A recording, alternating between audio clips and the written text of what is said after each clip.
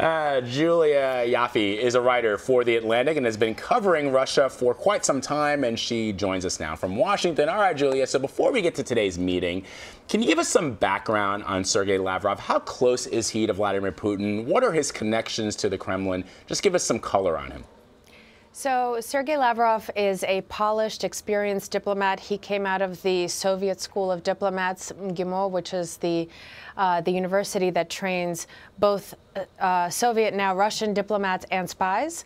So it's a very kind of elite school that he came out of. He served in the UN mission in New York, so he has flawless English. He's a master diplomat and master, more importantly, bureaucrat. So he knows how to slow things down, how to slow roll initiatives that Russia doesn't want to see go forward. He knows how to bleed of life any initiative. So you saw when he met with Secretary of State Rex Tillerson in Moscow, he kept saying, let's slow this down, let's calm down, let's talk about an investigation, let's have an investigation. He was talking, of course, about the chemical weapons attack in Syria that happened in early April. That, of course, is done with an eye to slowing it down, dragging it out for years when people don't really remember or care anymore, and to get an outcome that's more positive for Russia.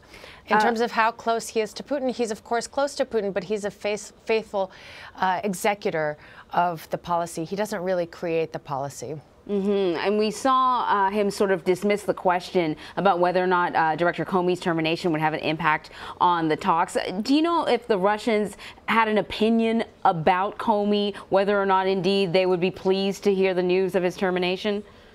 You know, I think for the Russians, this is just more sign of chaos in a democracy. So if I'm Vladimir Putin or any other autocrat for that watching this, I would think, see, I told you, democracy is just not a very efficient way of doing things.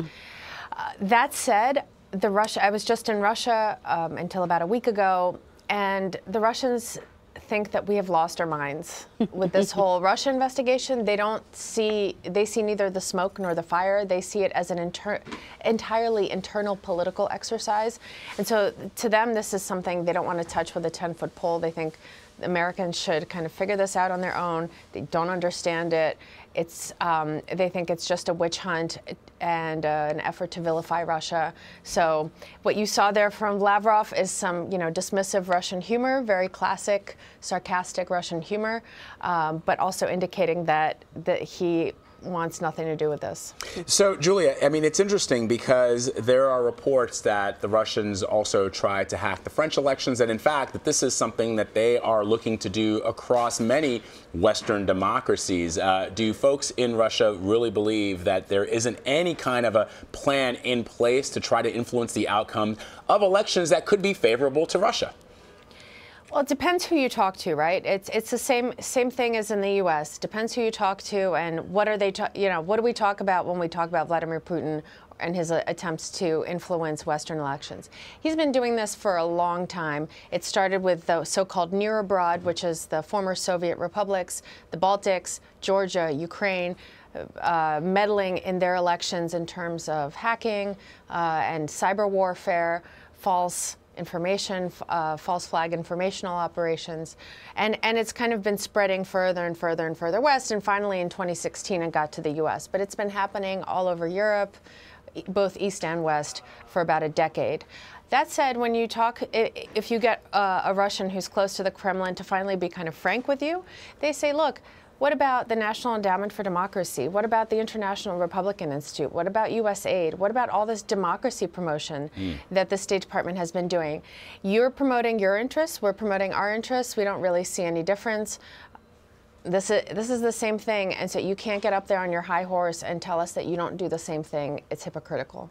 All right, so topping the agenda for the meeting today with Lavrov and the president, they'll be talking about Syria and Ukraine. What can we expect? Will there really be any sort of real resolution or an agreement hammered out at all? Probably not. The Russians like to talk for talk's sake and to talk about having more talks at which they can discuss having future talks. Like I said, this is Lavrov's specialty, is to stall using every bureaucratic tactic available to him, because in many ways Vladimir Putin, the Russians, are truly conservative in the sense that the status quo is the best situation possible for them. And the longer they can maintain the status quo, the better. So they're not going to, there's no resolution that they want to see in Syria. When you get people close to the Kremlin talking frankly, they say, we want a whole secular Syria, which means that Bashar al-Assad needs to conquer back all of Syrian territory and get it under his control. What needs to happen for that? Some diplomatic breathing room and the show of diplomatic movement and action, when actually it's just stalling for time, giving Bashar al-Assad time to reconquer all of Syria. What's interesting is the Russians do this by talking about counterterrorism. It's their favorite thing to talk about with Western leaders, because it's like talking about puppies and kittens. Nobody's going to say no to talking about that. Everybody wants to fight terrorism, and the Russians can look constructive and helpful, even though they're really just stalling for time. And that's a good point. And I follow your Twitter feed, and you did say that they might be talking about counterterrorism. I'm curious, though, if you think that President Trump might be able to influence Sergey Lavrov to push, for example, for a political transition in Syria by ousting the dictator Bashar al-Assad. I mean, you probably saw, like many people, a horrific report reported on CNN yesterday that just showed in the wake of that horrific chemical attack, children gasping for breath in the back of a vehicle.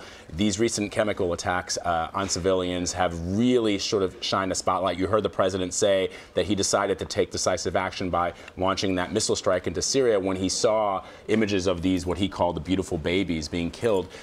Is that something that President Trump will be able to deliver to Lavrov so that he can deliver to his boss? No. Like I said, Sergey Lavrov does not make policy. He just stalls for time so that his boss can make policy and so other things can happen. He gives him kind of diplomatic cover so that he can have room to maneuver. That said, the Russians have a totally different narrative on the chemical attack. They say that it was a false flag operation by the Syrian opposition.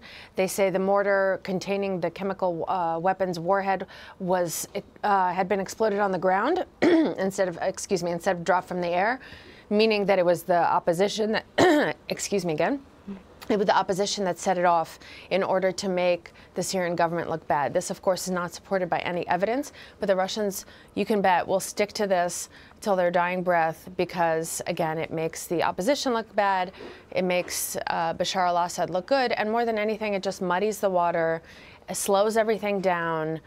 They will veto, like they did, any resolution in the UN Security Council. Again, they're trying to give Assad the time and the space to help him, and they're helping him do this militarily, to help him reconquer Syrian territory so that there can be a unified secular Syria under Bashar al-Assad. That's their goal.